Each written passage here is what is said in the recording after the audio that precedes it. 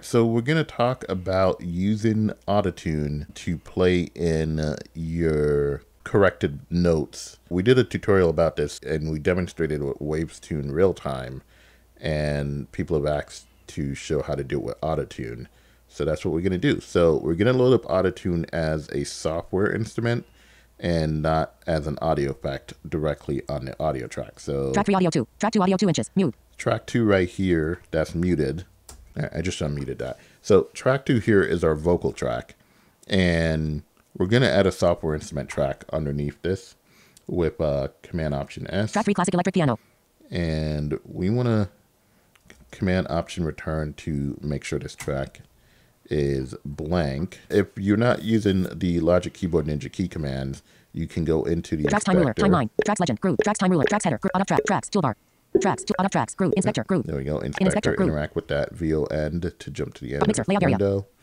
Interact with the mixer. Mixer, layout area. 2 items, classic electric piano, partially hidden, channel strip group. Oh, in classic electric solo, off, mute, off, switch.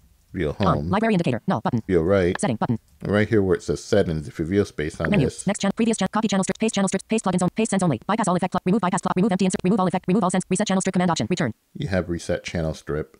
Closing menu. And if you press that, it will make the channel strip blank. The reason we want to blank the channel strip out is because there is a reverb on the classic electric piano that brings up by default. So you want to make the channel strip completely blank, and then you can add the instrument without worrying about any effects being after the Auto-Tune instrument. Classic electric piano, partially hidden, channel strip group. So we're going to have to interact with this track in classic electric piano. And VO home. On, library indicator, no, button. Solo, off, switch. VO home again. On, library indicator, no, button.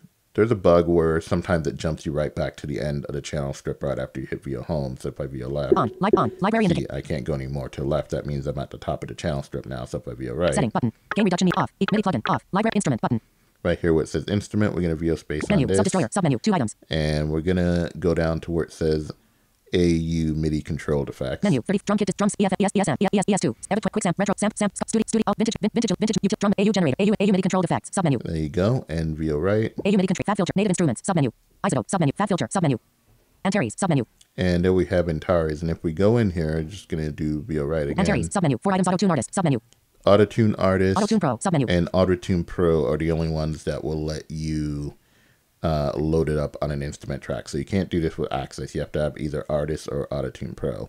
The biggest difference that Izzy said he's noticed between the two is that Pro gives you the grid mode, or the graphic mode rather, where you can individually select your notes, which is not accessible last I looked, but it might be now. I'm assuming it could be in 10. Yeah, I think so. That's the biggest difference. Auto-Tune artist, submenu. I'm going to go to artists for, Auto-Tune artist, this submenu, demo. 2 items, mono. Closing menu. Classic plugin window. Classic electric, classic electric. Mono. And it just brought up Auto-Tune artist here. So the other thing you want to do is you need to sidechain this to your vocal track. Toolbar button, bypass, manual, sidechain, none, pop-up button. So sidechain and then none, that pop-up button. Menu, checkmark, none. Audio, submenu. Go down to audio. Audio, submenu, 3 items instrumental, audio 2. So audio 2 was our vocal track, so I'm going to select audio 2, that. closing menu. And then the other thing you got to do, I'm going to jump to the end here. Table, row 1 of 35, input type, soprano slider, 0% slide. That's the table where you'll see your parameters. I'm going to interact with the table. In table, row key, cease, scale, detune, 0, throat land, 1, form and correction, unchecked, retune speed, 20, humanize, 0, natural vibrato, 0, ignore vibrato, unchecked, target notes via MIDI, unchecked checkbox. Target notes via MIDI, via space. Check. And now we can correct stuff from the keyboard. So I'm going to go ahead and play. I'll just do something exaggerated.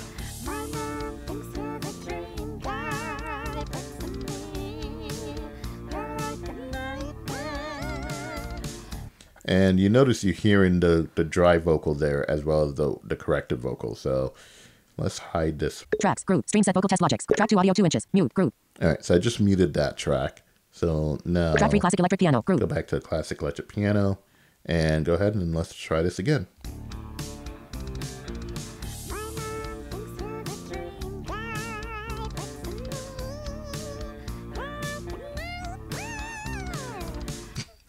So now you're hearing that it's actually correcting the vocals, and you're not hearing the dry vocals anymore. So same deal, you're going to have to hit record on this MIDI track to record in your changes. So let's go ahead and do that. Ready? So real world use case this time. All right, here we go. 7 bars, 1 beat, 1 division, 1 tick. Oh yeah. Oh, 2 word countdown? Yeah.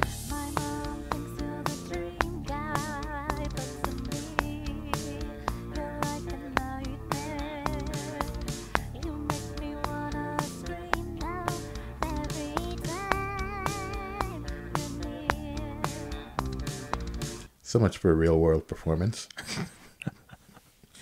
But you get the picture. You once you hit record and play it in, you can bounce in place to create audio. But the nice thing about this is because you have it recorded as MIDI, you can actually piano roll, layout area, stream go set, vocal into test the mode. piano roll, Piano roll, in piano roll, layout area. 4 note at 9 bars, 4 beats, 2 divisions, 136 tick. and correct these notes, take out extra notes.